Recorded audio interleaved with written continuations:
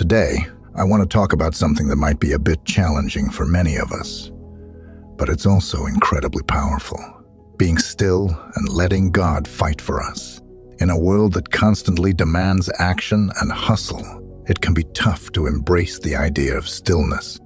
But trust me, there's immense strength in it. My friends, have you ever felt like life is just one big battlefield? It's like everywhere you turn, there's a new challenge to face, a new conflict to overcome.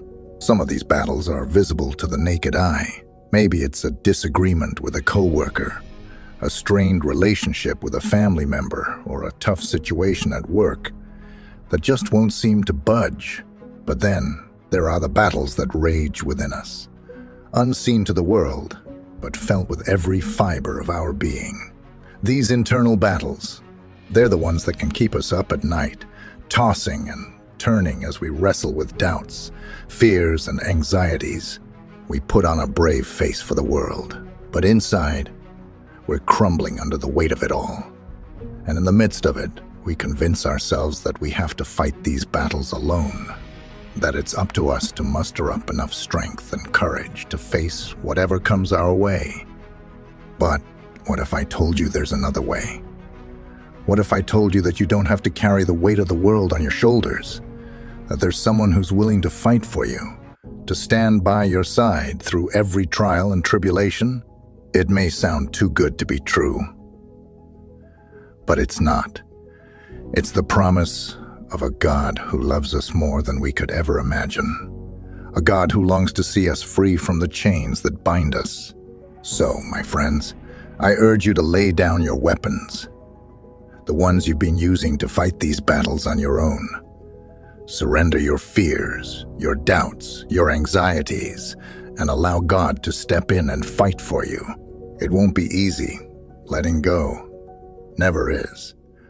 But I promise you, it will be worth it. So take a deep breath and trust that God has got this. He's got you. And together, you can overcome even the toughest battles life throws your way. Indeed, surrendering control is often misunderstood as a passive act or a sign of weakness. But in reality, it's one of the most courageous and empowering decisions we can make. When we talk about being still and surrendering control, we're not advocating for apathy or resignation. Instead, we're inviting you to release the tight grip of control that you may have over every aspect of your life, and instead entrust it into the hands of a loving and sovereign God. Surrendering control is an act of faith, a declaration that we believe God's plans are higher than our own, and that His ways are better than ours. It's an acknowledgement that there are battles beyond our capacity to win, no matter how hard we try or how much we plan. For many of us, surrendering control can be terrifying. We live in a world that glorifies self-sufficiency and independence, where being in control is often equated with success and security. But the reality is, our attempts to control every aspect of our lives only lead to anxiety, stress, and ultimately dissatisfaction. True freedom and peace are found not in our ability to control, but in our willingness to surrender. When we release the burden of trying to figure everything out on our own and instead place our trust in God, we discover a peace that surpasses all understanding. In that surrender, we find the freedom to let go of our fears and anxieties, knowing that we are held securely in the palm of God's hand. We find the courage to face uncertainty and adversity with confidence, knowing that we are not alone in our struggles. So, if you're feeling overwhelmed by the weight of trying to control every aspect of your life, I encourage you to take a step back and surrender. Trust that God is in charge, and that His plans for you are good and perfect. As you release control and embrace surrender, may you find true freedom, peace, and joy in the midst of life's uncertainties. So, my friends, in the hustle and bustle of our daily lives, it's all too easy to get caught up in the never-ending cycle of striving and struggling. We're constantly bombarded with tasks, responsibilities, and expectations, leaving us feeling drained and depleted. But amidst the chaos and noise, there lies a sanctuary of peace, a refuge found in the stillness of God's presence. When we're always on the go, always pushing forward, we miss out on the profound peace that can only be found in being still before God. It's in those quiet moments of surrender, when we lay down our burdens and worries at His feet, that we discover true rest for our souls. You see, stillness isn't just about physical inactivity. It's a posture of the heart. It's about quieting our minds and opening our hearts to the gentle whisper of God's voice. It's about letting go of the need to control and striving, and instead allowing ourselves to be enveloped by the peace that surpasses all understanding. If you're feeling overwhelmed or exhausted from trying to fight your battles alone, I want to encourage you to take a step back and be still. Find a quiet place, free from distractions, and simply rest in the presence of God. Let go of the need to have it all figured out, and instead trust that God is with you in the midst of your struggles. As you surrender to His peace, may you find a sense of calm washing over you, a peace that transcends circumstances and brings healing to your weary soul. So breathe deeply, dear friend, and allow God's peace to fill every corner of your being, for in Him you will find rest for your soul. Now let's talk about trusting God's promises. Trusting in something we can't see can indeed be a challenge, especially in a world that often emphasizes tangible evidence and concrete assurances. Yet, as believers, we are called to trust in the promises of God, even when they seem beyond our comprehension or grasp. The beauty of trusting in God's promises lies in their unwavering certainty. Throughout the pages of Scripture, we encounter countless examples of God's faithfulness and provision in the lives of His people. From the parting of the Red Sea to the feeding of the 5,000, from the resurrection of Lazarus to the salvation of Saul on the road to Damascus, the Bible is replete with stories of God's miraculous intervention in the lives of His children. In each of these stories, we see a common thread: God's unwavering commitment to His people and His unfailing promises to fight for them. Time and time again, God demonstrates His power and sovereignty, proving that nothing is impossible for Him. So, when we choose to be still and trust in God's promises, we can do so with unwavering confidence.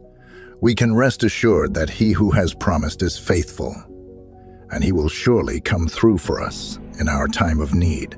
Yes, letting go of control and trusting in God's promises may not always be easy, especially when we're faced with uncertainty or adversity. But it's in those moments of surrender that we find true peace and freedom. So, dear friend, I encourage you to hold fast to the promises of God, knowing that He is faithful to fulfill them. Trust in His unfailing love and His mighty power, and let His promises be a source of strength and hope in the midst of life's challenges. For when we choose to be still and trust in God's promises, we can rest assured that He will fight for us and lead us to victory. My friends, let's discuss overcoming fear and doubt. So, fear and doubt, two formidable foes that often stand between us and the peace that comes from being still in the presence of God. These twin adversaries whisper lies of inadequacy and uncertainty, convincing us that if we dare to stop fighting, everything will crumble beneath us. But here's the truth that we must hold on to with unwavering faith. God is bigger than our fears and doubts combined. His power and love surpass anything that we could ever imagine. When we choose to be still in His presence, we tap into a wellspring of courage and strength that enables us to face whatever challenges may come our way. Being still doesn't mean that we're passive or resign to our circumstances. It means that we're actively choosing to trust in God's sovereignty and goodness, even when our fears and doubts threaten to overwhelm us. It means acknowledging that, no matter what storms rage around us, God is with us, every step of the way, guiding us with His steady hand and comforting us with His unfailing love. So, if you find yourself paralyzed by fear or crippled by doubt, I want to encourage you to take a deep breath and be still. Quiet the voices of fear and doubt and listen instead to the reassuring voice of God, speaking peace and courage into your soul. Know that you are not alone in your struggles.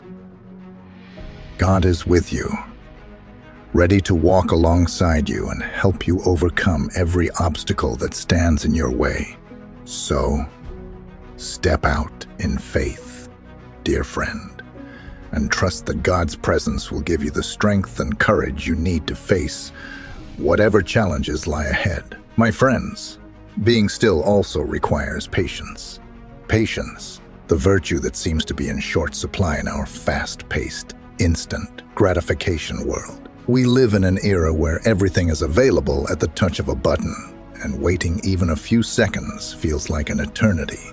But when it comes to being still before God, patience is not just a virtue, it's a necessity. You see, being still requires us to surrender not only control, but also our desire for immediate results.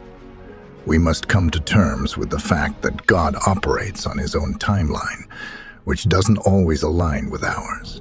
And while waiting for His timing can be challenging, it's in those moments of patience that we learn some of life's most valuable lessons. When we choose to be still, we're essentially saying to God, I trust your timing, even when it doesn't make sense to me. It's an act of faith that requires us to let go of our need for instant gratification and instead embrace the beauty of God's perfect timing. But let's be honest, waiting is hard. It requires us to confront our impatience and learn to be content in the midst of uncertainty. It's a journey filled with ups and downs, victories and setbacks. But through it all, God is teaching us the art of patience, of trusting Him even when we can't see the end result. So, if you find yourself growing impatient in your season of waiting, I want to encourage you to take heart. Trust that God's timing is perfect. Even when it doesn't feel like it, lean into His presence and allow Him to fill you with the peace and contentment that can only come from Him. Remember, being still doesn't mean doing nothing. It means actively trusting and waiting for God to move in His perfect timing. So, embrace patience as a companion on your journey of faith, knowing that God is faithful to fulfill His promises in His own time and in His own way. Beloved friends, in the heat of battle, our natural inclination is to grasp tightly onto control, desperately trying to dictate the outcome in our favor. We meticulously plan and strategize, believing that we know what's best for ourselves. But the truth is, our limited perspective often blinds us to the greater plan that God has in store for us. Letting go of the outcome is one of the most difficult yet liberating acts of faith we can undertake. It requires us to relinquish our grip on the illusion of control and instead trust in God's wisdom and sovereignty. We must acknowledge that His plan for our lives far surpasses anything we could ever dream or imagine. But here's the beautiful paradox. In surrendering to God's will, we find true freedom and peace. We release the burden of trying to force our desired outcome and instead open ourselves up to the miraculous possibilities that God has in store for us. When we let go and trust in God's plan, we invite Him to work wonders in our lives, transforming our circumstances, renewing our hearts, and leading us down paths we never could have imagined on our own. It's a journey of faith marked by surrender, trust, and an unwavering belief in God's goodness. So, my friend, I want to encourage you to loosen your grip on the outcome of your battles. Trust that God's plan for your life is far greater than anything you could ever imagine. Surrender to His will and watch with awe and wonder as He works miracles in your midst. For when we let go and trust in God's plan, we open ourselves up to a future filled with hope, joy, and endless possibilities.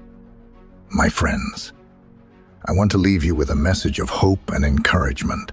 Whatever battles you may be facing today, whether visible conflicts with others, internal struggles with doubts and fears, or challenges that seem insurmountable, know this: you are not alone.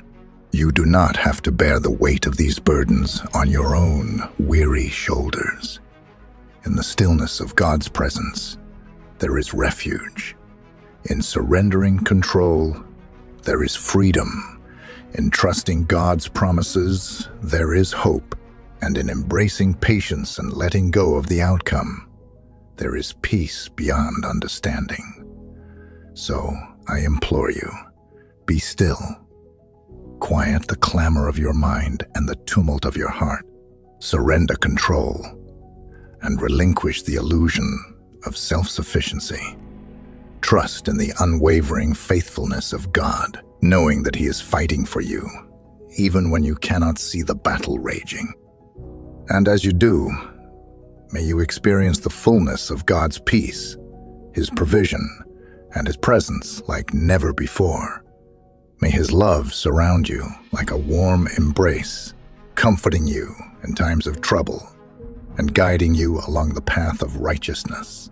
Remember, dear friends, you are cherished, you are valued, and you are deeply loved by the Creator of the universe. So, go forth in confidence, knowing that the God who holds the stars in place is fighting for you, and in Him you will find strength, courage, and victory. Beloved friends, if this message resonates with you, I encourage you to share the love and hope you have received. If these words have stirred something within you, consider passing them along to someone who may benefit. Your act of kindness could be a lifeline for someone in need. Whether it's a family member, friend, or co-worker, sharing this message could make a significant difference in their lives. If you feel inclined, share your thoughts in the comments below.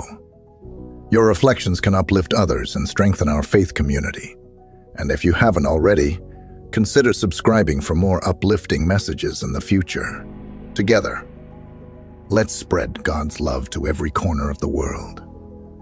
May God bless you abundantly, and may His peace be with you always. Now, open your hearts to pray with me. Dear Lord, as we come before you today, we bring our hearts and souls to you. We ask that you touch our hearts in a way that only you can. Help us to feel your love and presence in our lives, and give us the strength to face the challenges that lie ahead. Lord, we know that you are always with us, guiding us and leading us on the right path. We ask that you continue to bless us with your love and grace, and that you help us to be a light in this world. We pray for those who are hurting and in need of your comfort and healing touch. We ask that you wrap your arms around them and give them the strength and courage to face each day. Lord, we ask that you help us to be more like you. Help us to show love and kindness to those around us, and to be a reflection of your light in this world. We thank you for your unfailing love and mercy, and for the gift of salvation through your Son, Jesus Christ. We pray in His holy name. Amen.